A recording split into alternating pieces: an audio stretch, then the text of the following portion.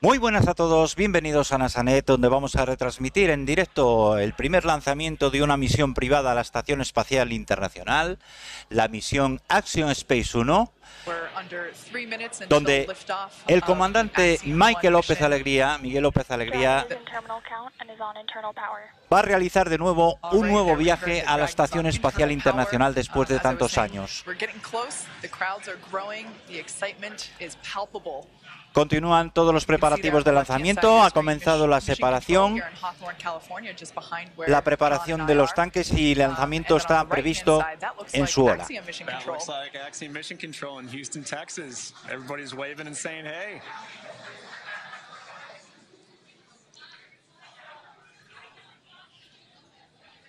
All right, at this point in time, that LOX load on first stage is complete. So the first stage is now fully loaded with all of its propellant. Bien, la misión Axiom Space-1 tendrá una duración de 10 días, 8 de los cuales estarán a bordo de la Estación Espacial Internacional, donde los 4 tripulantes realizarán investigaciones científicas de divulgación y actividades comerciales. Un día después del lanzamiento, el sábado 9 de abril, la nave Dragón Endeavour se acoplará a la Estación Espacial Internacional y tendrá lugar una ceremonia de bienvenida a los nuevos visitantes por parte de los actuales inquilinos de la Estación Espacial.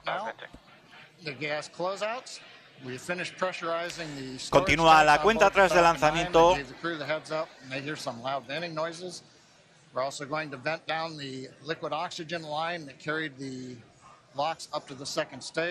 Como ya podemos ver en las imágenes, tanto Miguel López-Alegría como sus acompañantes ya están listos y preparados para iniciar la secuencia de lanzamiento. 1 minuto para el lanzamiento en estos momentos.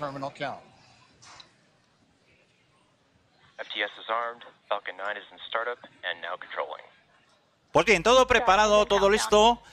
Vamos a prepararnos ya para disfrutar de el primer lanzamiento de una misión privada a la Estación Espacial Internacional. 40 segundos para lanzamiento y contando.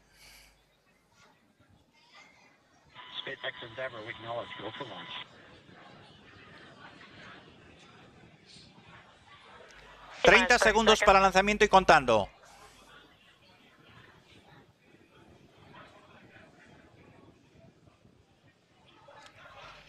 ...20 segundos para lanzamiento. Agárrense a sus asientos. Ya está todo listo, todo preparado. Preparados para el lanzamiento. Comienza la secuencia de lanzamiento.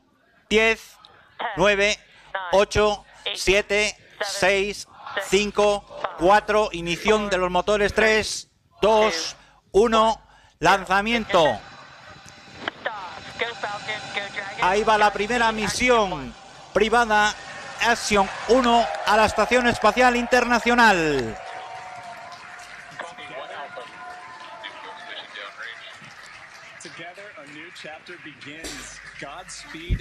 Ya estamos viendo cómo está acelerando el cohete durante sus primeros segundos de lanzamiento. Ahora 30 segundos de lanzamiento, todos los controles son normales. Sobre la pantalla podemos ver en la parte izquierda tanto la altitud en kilómetros como la velocidad que va adquiriendo el cohete. Todos los controles siguen siendo normales, velocidad nominal.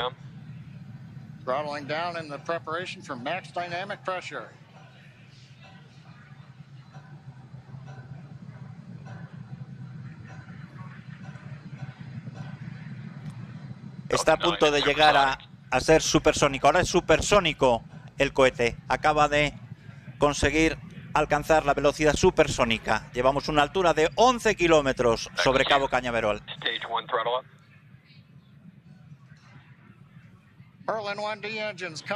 Acabamos de alcanzar el Mach Q, que es la máxima presión que alcanza en el cohete en este momento. Ahora empezará a decelerar un poquito la presión. It tells the Dragon flight computer what profile to fly using the Super Draco engines. But everything is looking good on Falcon 9. We're getting nominal callouts from all the el cohete sigue ascendiendo y ya preparándose para su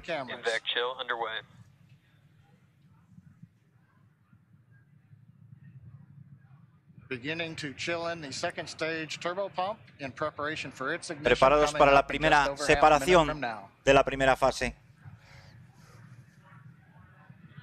Coming up on about 3.5 G's acceleration for the crew. We'll begin throttling down the Merlin engines to hold that level of acceleration.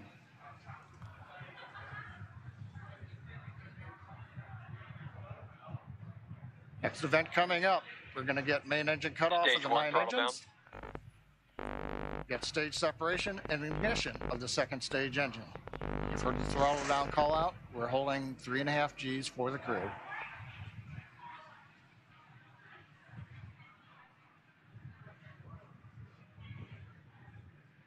And Miko. Ahí está la separación. Separación efectuada correctamente. E inición de la siguiente fase de cohete. Ya llevamos 3 minutos desde el lanzamiento y todas las...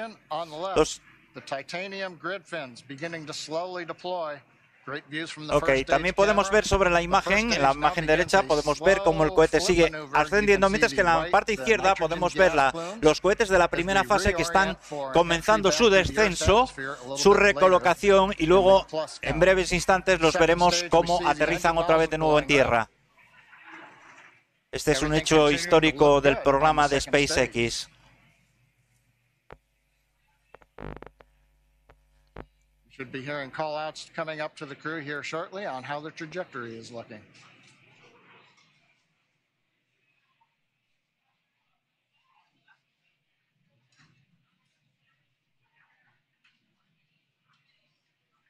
Dragon SpaceX, trajectory nominal.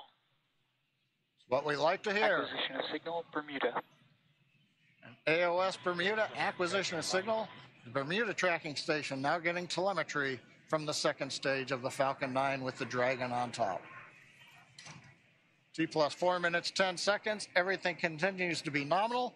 First stage coasting to apogee, and then it will come back down for landing on the drone ship. Second stage partway through its lengthy burn to get the crew into orbit. So Kate, 4.5 minutes. Bueno, podemos seguir observando cómo el cohete sigue en su ascenso en segunda fase. Ahora también podemos observar cómo está llegando a tierra los cohetes de la primera fase que van a descender sobre una plataforma que está instalada sobre el mar, y es una imagen muy especial y, como he dicho, un logro que ha conseguido en este caso la empresa SpaceX, que consigue reutilizar sus cohetes de primera fase y ver cómo aterrizan directamente a tierra, no como antiguamente, que por ejemplo cuando era la época del transbordador solíamos ver cómo los cohetes de la primera fase se recuperaban, pero mediante el descenso sobre paracaídas. En este caso van a aterrizar por sí solos en una plataforma que está situada sobre el mar, como estamos viendo en la imagen de la parte izquierda. It's targeting a landing on our drone ship, a short haul of Gravitas, which is parked a couple hundred miles off the coast of Florida, out in the Atlantic Ocean. Second stage on the right-hand side, everything continues to be nominal there, as the MVAC engine is powering the second stage and Dragon Endeavour. Según seguimos observando, todos los parámetros siguen siendo normales. El cohete sigue ascendiendo y acelerando camino a la ISS. Absolutely beautiful views of both the first and second stages. SpaceX, trajectory nominal.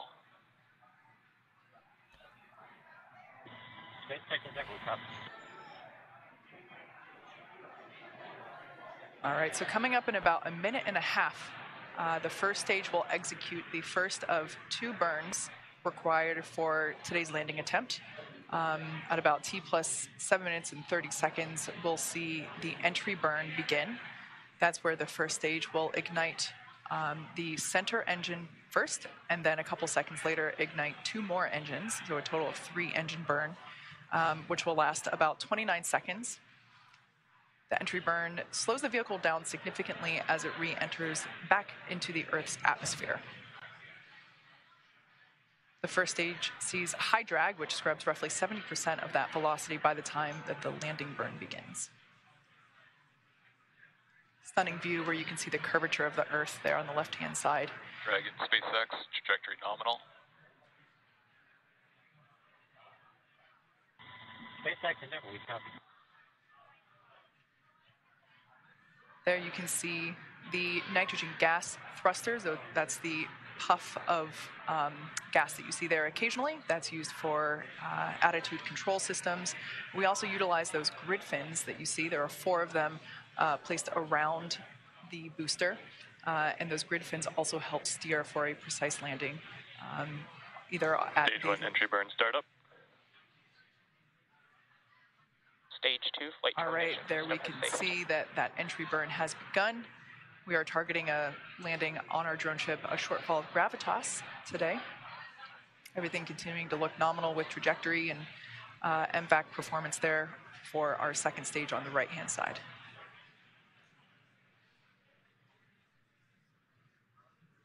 So we are conducting the entry burn. Previously, the booster was... Stage 1 entry burn shutdown. That entry burn helps slow the booster down. It was going about 25 times the speed of sound. So we slow it down as it re-enters the dense part of the Earth's atmosphere.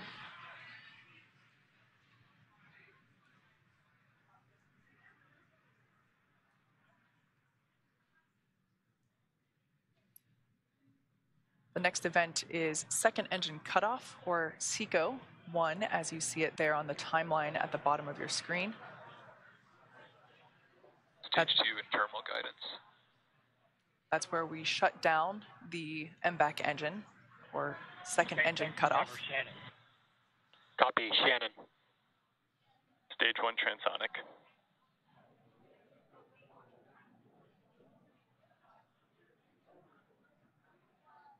Note that our landing burn and second engine cutoff will occur about the same MVAC time. shutdown.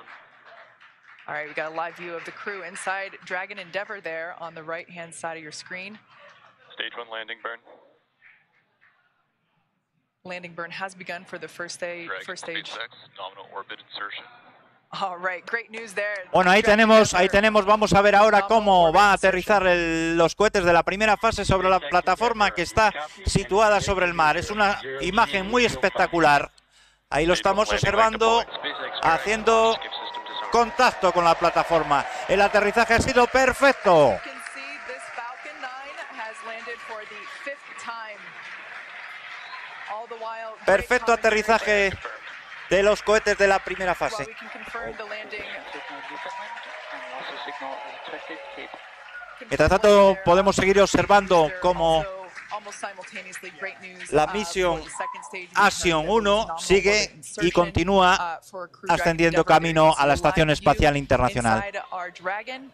Ahí Looks tenemos like un the primer crew is plano beginning to de los adjust to astronautas zero G. If you look at the dentro de la right-hand cápsula. side corner, it looks like we can see the 0G indicator. Ya están experimentando las primeras sensaciones de gravedad, de microgravedad en el espacio. Can't quite tell. Pokemon?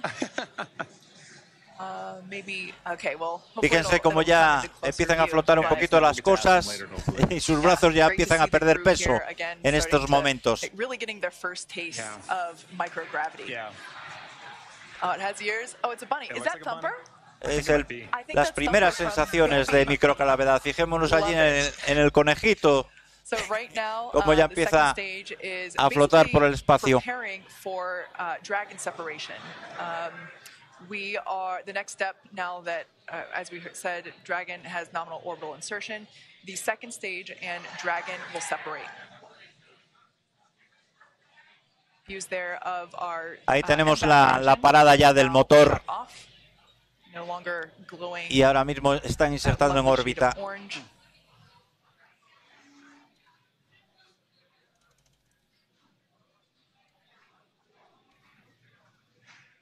En estos momentos se encuentran ya a una altitud de 200 kilómetros y la velocidad es de 26.998. Su velocidad que deben alcanzar es 27.000.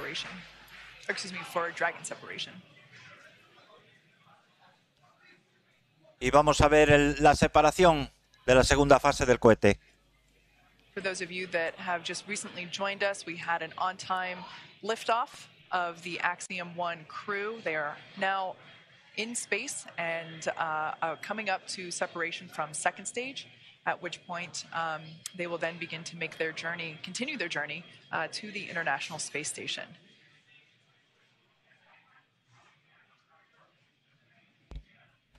Fíjense ahí en la imagen central, donde podemos observar que cuando alcanza la marca, ahí está en la separación de la segunda fase de esta misión. Ahora ya sí van a volar libremente hacia la Estación Espacial Internacional. Prácticamente ya hemos alcanzado los 27.000 kilómetros por hora a una altitud de 201 kilómetros de altura.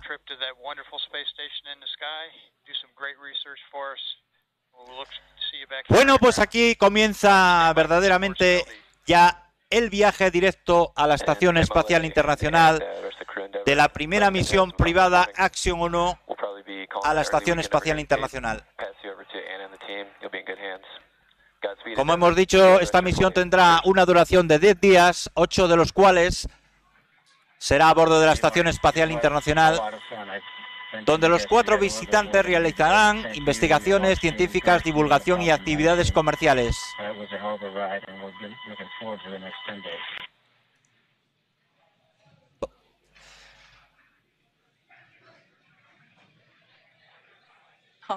Cuando lleguen a la Estación Espacial Internacional, habrá una ceremonia de bienvenida a los nuevos visitantes por parte de los actuales inquilinos de la Estación Espacial Internacional, los 7 tripulantes de la expedición 67.